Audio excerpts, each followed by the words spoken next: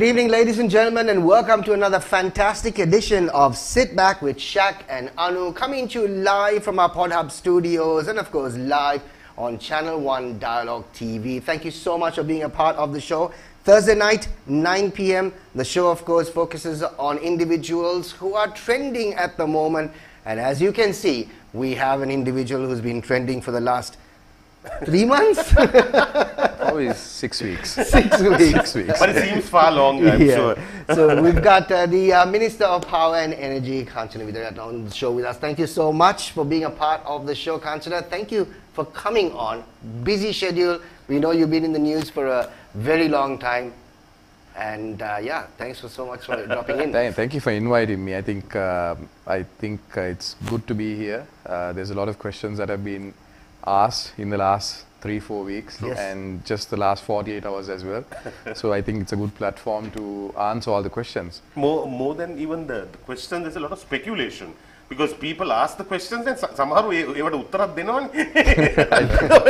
don't even just today was just a media briefing. I think there was a lot of things taken out of context. So yeah, it's a good platform to be on. Absolutely, absolutely. So let's clear the air immediately. Let's clear the air. The Minister, Kanchana Wijesekara, in the studio with us, and we've got lots to talk about on the show right now. As always, we kickstart with what we do on the show. So we'll start off with our daily poll, and here it is.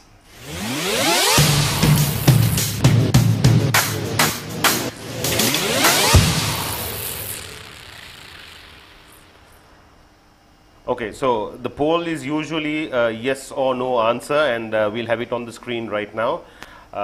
Today's poll is interesting. So do you think the communication from the Power and Energy Ministry is more transparent now than it was before? Yes or no answers only. WhatsApp your answer to our hotline 0776 691 590. Okay, 0776 691 590. You can see it at the bottom of your screen, and at the end of the show we'll tell you where exactly it stands. It's something that you can actually pick up from this. It'll be pretty good because lots obviously watching on. We'll be back right after, and we've got something else that we basically do on the show where we clear out whatever has happened during the day. Absolutely, especially on social media, there's lots of interesting things, so let's take a look at that.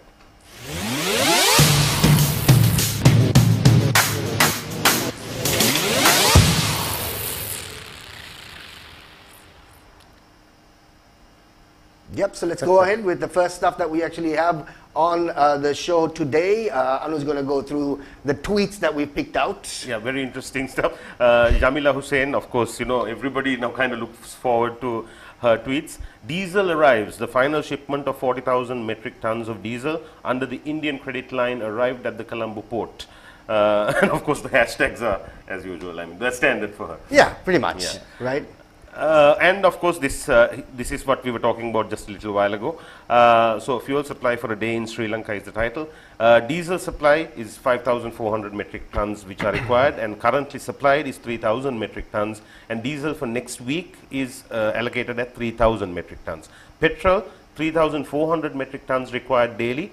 Petrol currently supplied is 2,600 metric tons, and you know, allocated for next week another 2,600 metric tons. So obviously we have seen the progress of the queues as they've gotten longer and longer, and obviously this is a fact. You know, you can't hide it. And this is a clip that we actually took off from your press con today, Kanchana. Let's have that played on the show.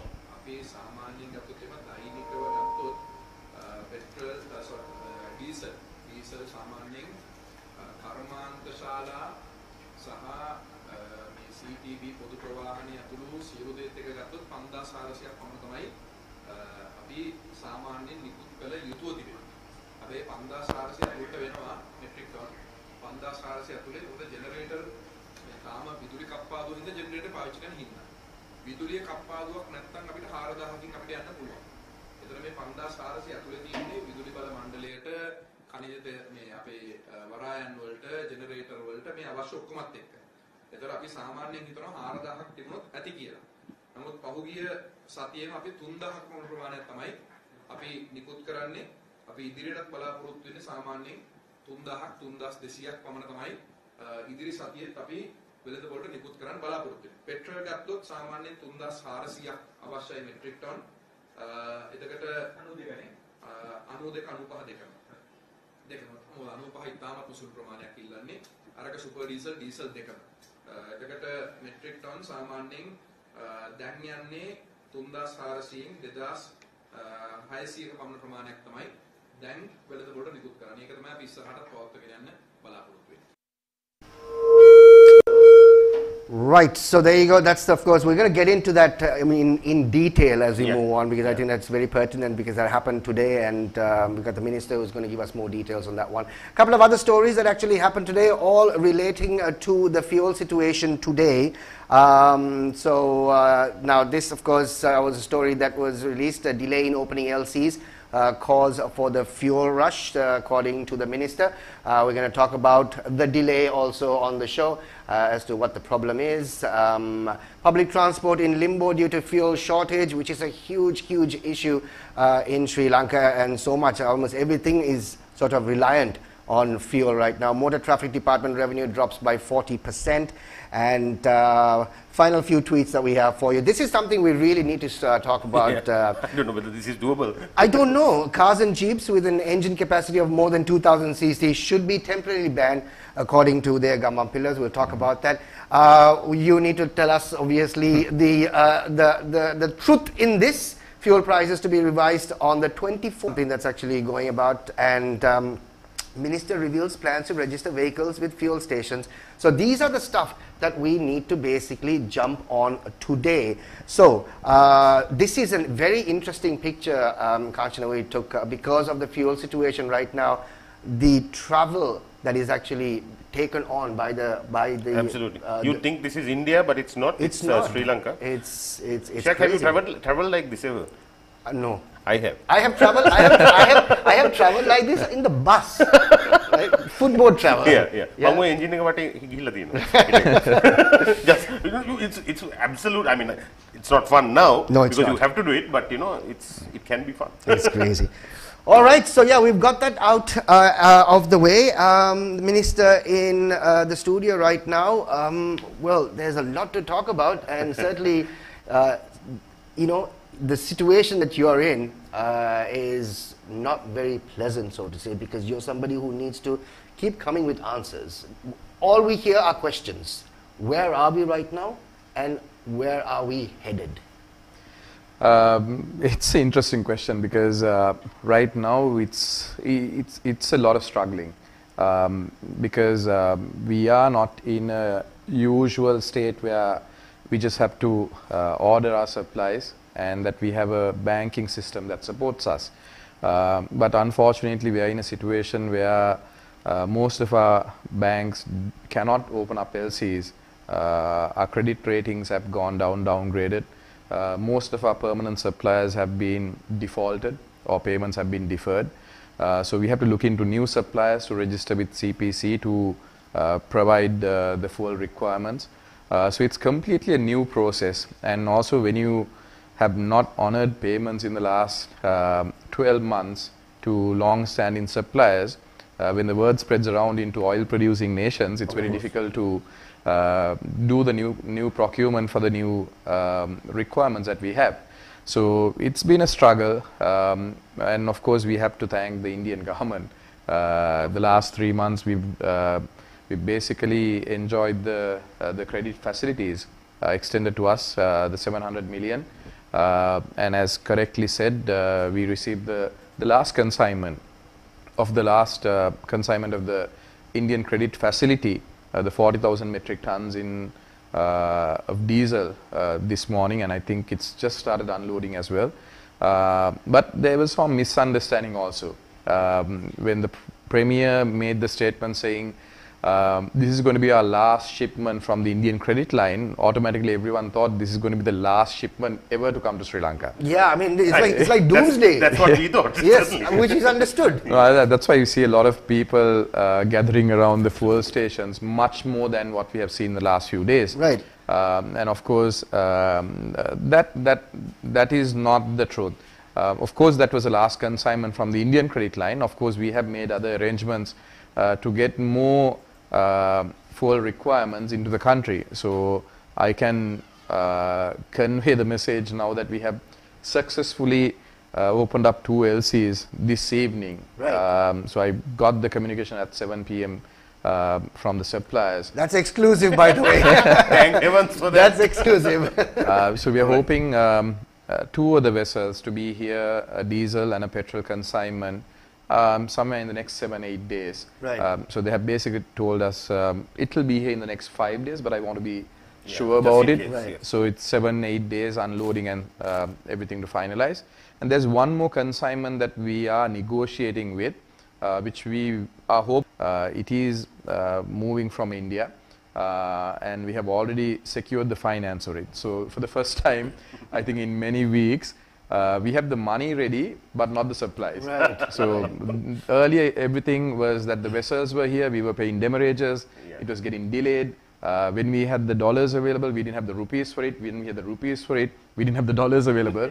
But for the first time in many weeks, we have the dollars and the rupees both ready for it, but we couldn't find a confirmed shipment. Right. So we are doing certain arrangements with the suppliers.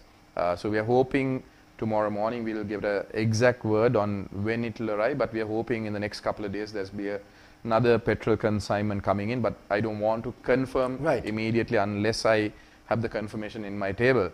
But that is the struggle that we are facing right now. So we will probably have to go through this for the next 3-4 weeks until we finalize with some of the suppliers. We go into long-term contracts, agreements. These are all new suppliers. So new agreements have to be done, and some arrangements we have never done it in Sri Lankan procurement process. So it's all new to us, all new to the officials, and it's not like running a private company. I wish it was a private company. Even though CPC is a different entity, you still have to go through this whole government procurement process. Everything has to be there in, I don't know. 600 people have to sign it. That's how it works, isn't it? Basically, 600 people have to sign it. Right now, all 600 are refusing to sign it. That's So a problem find with that it. the bureaucracy is actually trying to kind of sabotage this, or like waylay it somewhat, or how does it I'm trying to understand that. I don't know whether it's sabotage. I don't know whether it's how they have worked their entire lives. But of course, there are guidelines to work with. But what I felt in the last 2.5 years working in government office is that there are laws that you can try to speed things up. Right. But most of the government officials use the laws to prevent the work from happening. Yeah. When taking you back to the time where you accepted this portfolio, we were still down the doldrums at that point. And this was the time that obviously there was this mini cabinet shuffle that was going on. There was a requirement of new faces to come in. And when you were handed this, why did you take it on? You knew that the situation wasn't great. Actually, before you answer that, let me rephrase that. I mean, your political career is also, and this is like, probably this makes you the most talked about. Perhaps the most even hated right now. Most hated, and certainly the man who's supposed to have all of the answers to everyone's questions. All the time. Yeah. Right. No, I was also surprised. Now, when we were called into swear in the new cabinet, I thought I would get something that I was more familiar with. Right. Because I worked in the fisheries sector as a state minister, and we achieved so many targets, and we actually made some record-breaking numbers last year. Export value, production, all those things, local production. So when I was called into the new cabinet, I thought, okay, I would probably take a step up and go into the fisheries cabinet portfolio. Right. But when everyone was swearing in before me, okay, then Minister of Fisheries was swearing in, everyone else was swearing in. I'm probably the only one who's there from the 2015 Parliament. So the youngest and the most inexperienced person in this cabinet and the previous cabinet as well. So I had to swear in after everyone else. Right. So that's the order how it works. So everyone is getting all these ministries. So I was thinking, okay, what's the ministry that's left? So unfortunately, for me at that point, it was a power and energy. I thought, okay, it was 2 separate ministries. At least I'll have 1 ministry. So when I went up to the president, I was given first the Ministry of Energy. I thought, okay, Ministry of Energy, I'll have to do some work on it. And he said, okay, wait, there's one more, Ministry of Power. So 2 separate ministries, as 2 separate ministers I was sworn in. It took me a little bit of time to adjust into what I was going to face. But then I, of course, always thought that the president had the confidence and the prime minister had the confidence in giving me such a difficult job to do. And of course, I love a challenge as well. So, Absolutely. Come at the man, they say. And it's crisis is always an opportunity also to Of course. make the right, I don't know, make it the right way. So anyway, all of us going into the new cabinet knew we were going to be in the spotlight. Didn't know how long it will be for, and even now we don't know how long it's going to be for. But even when I took up the portfolio for fisheries, what I thought was this is an opportunity that I might not get any other day. Right. So, so I'll do my best in the fisheries sector. That's how I worked. So when I got this opportunity, I thought, okay, if I have it for 2 weeks, if I have it for 4 weeks, I'll do the right things. I'll give it my best shot. And of course, I have seen how the power and energy ministers have worked, and where people had questioned them. Being transparent was one of the biggest things. Communication was lacking, wrong communications. So we want to make that correct from the beginning as well. But of course, I knew I was getting into a very difficult job, most difficult job probably. And the president calls every day, prime minister calls me every day, all the ministers, MPs calls every day, because I think the whole country is depending on these 2 sectors. Of course. Absolutely. So not Usually just the whole ministers- country, the whole cabinet depends on these 2 sectors. So that's an extra little bit of burden. I'm sure But ministers are also calling for diesel. but you know what? Some people do call, Yeah. but unfortunately, I also go through the same problem. So Of course. I send my drivers. I'm lucky that I have a couple of drivers that who will take their shifts and go and park the vehicle and get some fuel in. But of course, they know that it's very difficult for me to allocate something for them. So they will inquire about when fuel will be available. Right, right. So the basic questions that everyone else keeps asking. You know, the thing now the problem, of course, this is lots of questions. This is coming up. Shana Kamrasinghe. Yeah. Pre-February procurement numbers so that we know whether it's an actual shortage or panic and hoarding created by unscrupulous elements. Well, actually, February, January, the numbers we should have brought into the country were much less than what we had planned for. Right. There was a shortage in foreign exchange as well, but not just for those reasons, but we went through a power cut as well. Right. So when we do go through a power cut, of course, the next way that we have to fulfill the requirements is through diesel power, furnace oil, and naphtha. So for those things to be available, we need our refinery running as well. So we had to, during the last 6 months, I think there were 3 instances where our refinery was not operating. So if our refinery was operating at full capacity, about 30% of our fuel bill is actually reduced. So that was one of the biggest problems that we had. We didn't have the refinery, and we didn't have the required petroleum products imported to the country. And also the biggest other problem was that a year ago, our fuel bill was about $150 million to $200 million monthly. But when we free floated the dollar, Right. From 203 to, it went up to, I remember, 300 Yeah. Initially, and now it's at 360. Yeah. So every day when it keeps going up, automatically our fuel bill went up. And that was the stage where we were discussing with IMF as well. And that was also the stage central bank was contemplating whether we should go to a technical default or how are we going to pay our debts. So with all these things in at that moment in February and March, no, we did not have the required petroleum products in the country. That created a little bit of shortage. Whatever we had as stocks were used mainly for power generation. So for those reasons, of course, it created a sort of a demand. Massive demand. Massive demand. Massive demand. But actually, I mean, to rephrase this, basically what you're saying is that during March, January and February, the figures that are available now do not actually reflect the actual figures that should be. Yes, I remember, I think it was Honorable Udaya Gammampila who was the minister at that time. I was sitting at a different meeting and I saw him doing the presentations.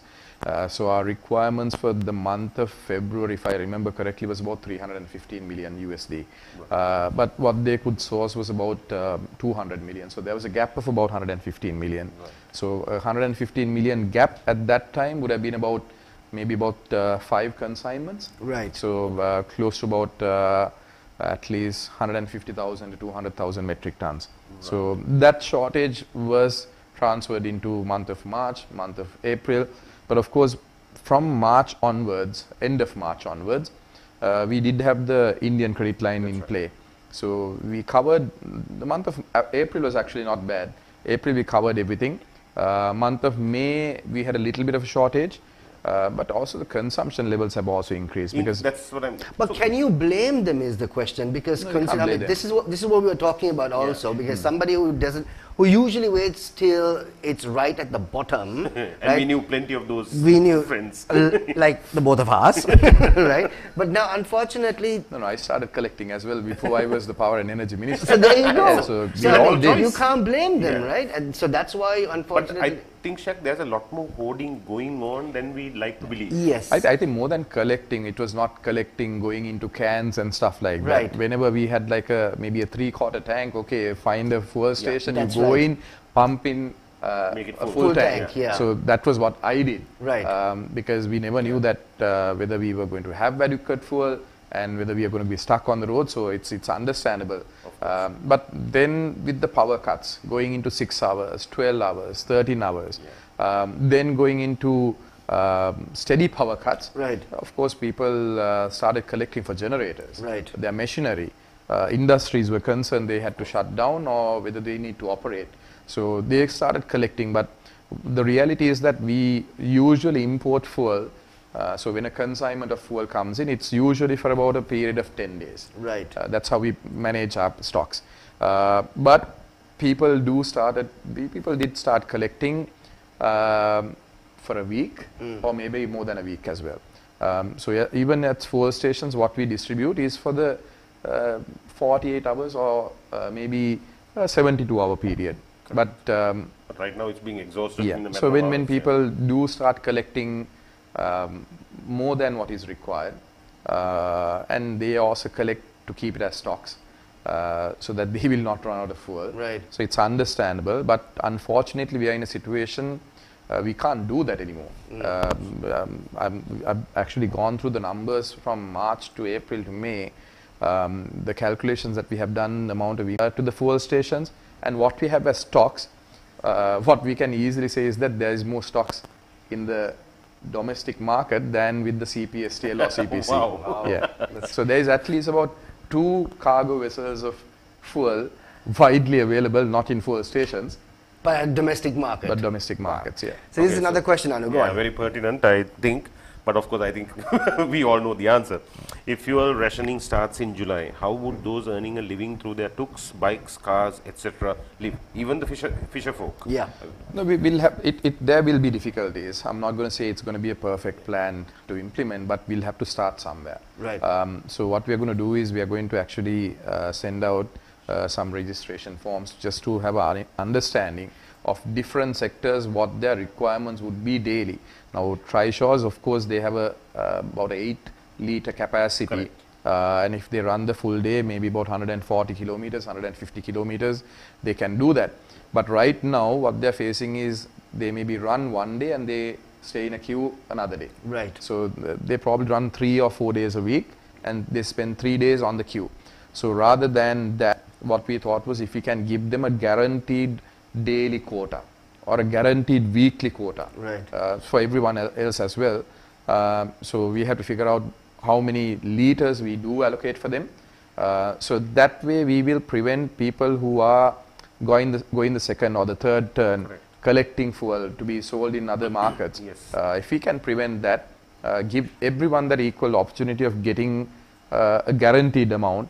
That's what we are planning to do with the rationing system. So now, when you obviously when you drive around, you can see the fuel or the structures, and I mean, like Anu said, you need to have your answers. What do you feel at that point? It is sad to see that everyone is spending so much time on these lines, but you have to be very practical about these things as well. How the public reacts to it is also another concern. Yes, yes. Now, for example, now we've been trying to be transparent about everything what we do in the ministry, and even we have gone to the level that we display a day before that the distribution takes place. These are the fuel stations that will be getting auto diesel or 92 petrol or 95 petrol, super diesel. So these are the ones that we are giving a priority. Of everything will be fulfilled. Right. Now I have looked at the numbers. There's about 95% have been covered, but there's about 5% that does not get covered daily. Right. So we attend to them the next day early morning. What we do is we try to attend to them.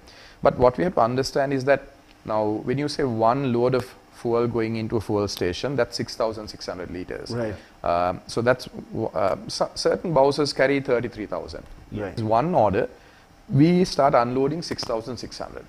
So if you do the maths right, 6,600, say everyone is given a quota of 30 liters. Correct. Now with the pricing that we have given right now, 10,000 rupees and 3,000 rupees for trishaws and all these things, maximum ceiling prices, someone about 30 liters. Correct. So if you divide 6,600 by 30, that's 220 consumers. Right. But when people you go have out, done the math already. Yeah. All my friends say, Machang, I'm in the 47th position, so I'm fairly sure that. but Anu, what I'm trying to understand is now, this morning, my office is right next door to Flower Road fuel station. Right. So the Flower Road fuel station, now there are 4 different lines. That's I don't even know where it starts from. So one line, the trishaws, the guys who were in line was actually going around Marcus Fernando Road, That's next to right. his, the I saw tennis this, courts, right in front of the opposition leader of the opposition, his house, Right. office complex, and coming back to Dhamika Pereira's house Right. and joining back again from Flower Road. Right. So I actually did a count to see there was more than 300 of course. Yeah. trishaws at that line. Yeah. So we have to understand, like once it's been 140, it takes 3 days. Right. So it practically takes 3 days. There are fuel stations that we do distribute multiple times during a day. Oh, Take right. urban fuel stations. You take Felix Pereira, you take Rossmead Place, Right. 5 o'clock in the morning, and right in the night, in the afternoon. So we do 2 loads for certain fuel stations which require much more than the other ones. Right. But urban ones, rural ones, usually get about once in 3 days or once in 4 days. Right. So it's a difficult situation. Even if we flood the market, say now we get a vessel of petrol, we get a vessel of diesel, and we try to flood the market, in this scenario it doesn't help. If we are to continue with the power cuts, people will still be collecting for generators. If we are going to continue with the gas shortage, people are still going to be taking a lot of kerosene. Right. Yeah. So the demand for kerosene has gone up. Industries are also collecting, they have their own consumer tanks. Right. There's about 2,000 industries registered with CPC. Correct. They have paid in advance, but when they do collect, they collect for a whole month. Okay. But we do get shipments only for a week. So that is the problem that we are facing right now. So that's why we want to see, different proposals have come our way. Certain people have said, okay, why don't you do even numbers, odd numbers on certain days? Actually, Anu, when I was coming here, I work in Triad as well, so one of my friends there actually pointed out to me, just ask the minister, why can't we have like one day dedicated to 3-wheelers and motorbikes, another day dedicated to cars and jeeps? Well, I don't know, you will have the same question again. Trishaws and everyone, they work on a daily That's correct. Daily, so daily, I daily said, income. look, I can have, but I want to come and ask you, so that we'll have it from your mouth. And I think it's also opportune to point out right now that Minister Kanchana Wijesekara is not responsible for LP gas. I do get so many questions in the morning and even during the day, especially from my constituency in Matara. Right. We stand in line. How do we get the tokens? When is the next consignment? I think I made that mistake of going and answering one question in Parliament. Right. When someone got up and asked about the gas situation, I got a call from the party leader's office and said, since the finance minister is basically the one in charge of the litro and laugh gas situation, but Prime Minister is also the finance minister, so he was not in the chamber. So I got up and answered on behalf of him. Whoops! And, I think since then, but I do sit in some certain meetings with them because we take the gas issue, the power issue, the fuel issue, everything with the banks, everyone daily we take meetings. So we are all coordinating together. So I have some sort of understanding, but it's a very difficult thing to answer. There is, I mean, you just mentioned the fact that the rural areas actually get fuel once in 3 days. But why are we actually getting complaints and protests where consumers are claiming that we haven't had fuel for the last 5 days, for the last 7 days? And obviously disrupting normal life at that point. Clearly understandable, standing in line for 3, 4, 5 days is not easy. Lots to give up. So how does that work? And just quick one, does the shed, I mean obviously it's the shed that actually places the order. So once they do place the order is when you send the Bowser. Yep. No, now, this is a question that I've been asked so many times. Right. People call me and say, we haven't received in 7-8 days. Right. But what I do is now I get all this information. I do a last 5 day how the distribution took place. So every day in the morning, they send me a list and say 1,140 fuel stations. This is how we distributed the last 5 days. So when I go through the list, it's impossible actually to find a station which has not received in 5 days. There are instances where they have gone maybe 4 days without fuel. Right. So, but with the demand that is there right now, it's I know I know it's a very difficult situation for people to even stay in 4 days for a line. Oh yeah.